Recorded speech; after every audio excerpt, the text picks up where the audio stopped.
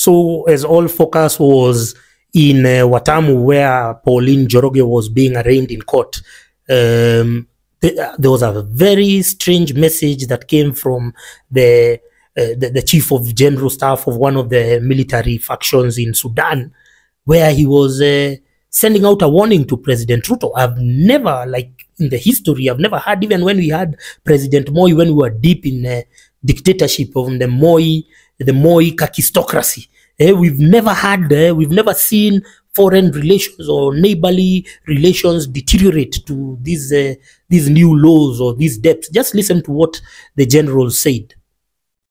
يجي زي الرئيس الكيني يقول أنا أجيب قوات شرق أفريقيا. يا الرئيس الكيني قوات شرق أفريقيا خليها في محلها. أنت جيب الجيش الكيني تعال.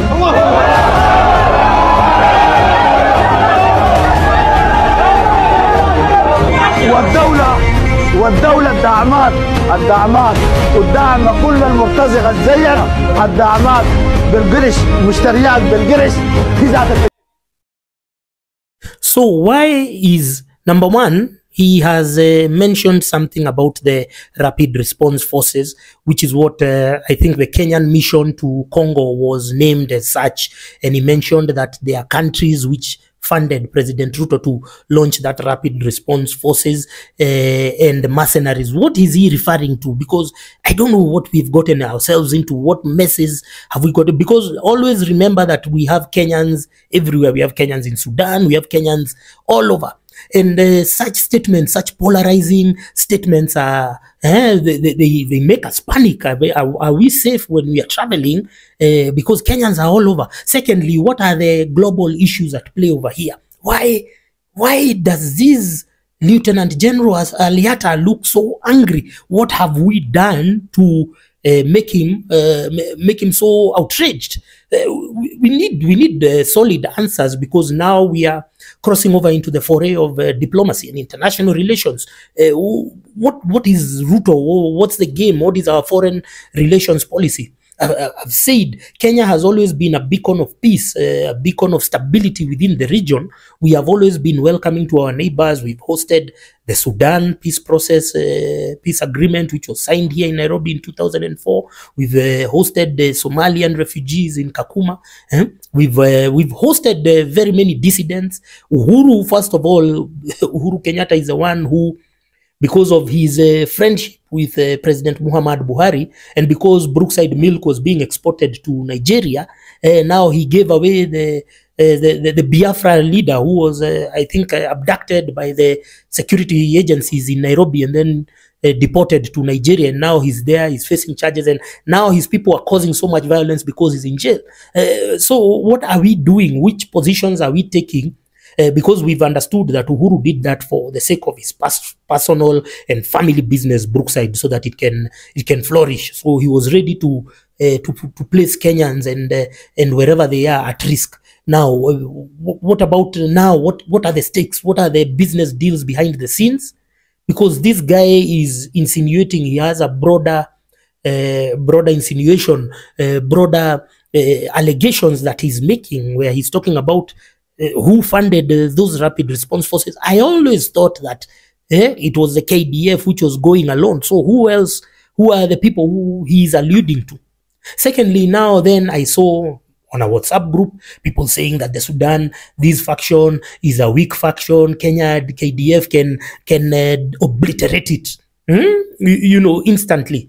Then I saw this guy, this MP who was Ambare's boyfriend. I saw him now saying that, oh, I don't know, you are threatening us. Kenya is a sovereign country, blah, blah, blah. You're talking about Kenya is a sovereign country, and the governor of Mandera the other day said that 60% of Mandera is under Al-Shabaab control. Who are you lying to? When the facts are so glaring, when everything, 60% of Mandera, that's a county in the Kenyan Republic. We have our, KDF in Somalia.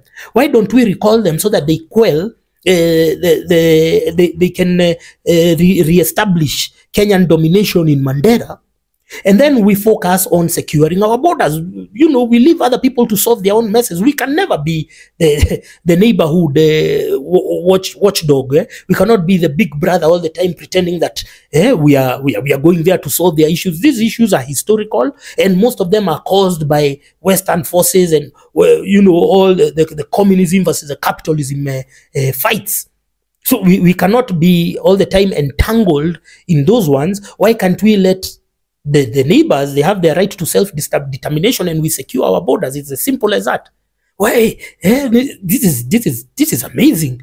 I've never seen such a threat all through the presidency of Moi, of Kibaki. I don't want to talk about the Uhuru presidency because that was one train wreck. That was one train wreck in motion. So even today, the whole weekend, I've just been receiving calls from people, everyone just wishing you bad. Everyone is just telling you, Francis, you're going to be arrested. The government is coming for creators and for bloggers and everything. And I'm thinking, must you be so stupid? I told you the generation to avoid emulating is the boomers. The boomers, as their counterparts in Malaysia, in Indonesia, those Asian tigers, as they were recalibrating their economies using Kenya's blueprint to power them to greater heights of prosperity, our boomers were in Kenya. They were coming from the rural areas with a CV. They come, they get jobs, they get mortgages. There is nothing they can show us.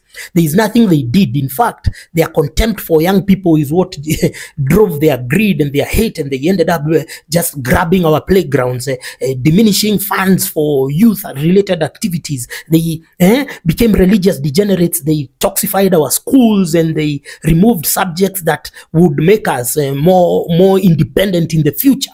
So those are the people you are not supposed to emulate. So when the narrative comes and you are there spewing scaremongering and spewing fear and everything, you want to undermine the work of those who went before us, the freedom fighters, the ones who had the guts to tell the government and to show the government a collective middle finger.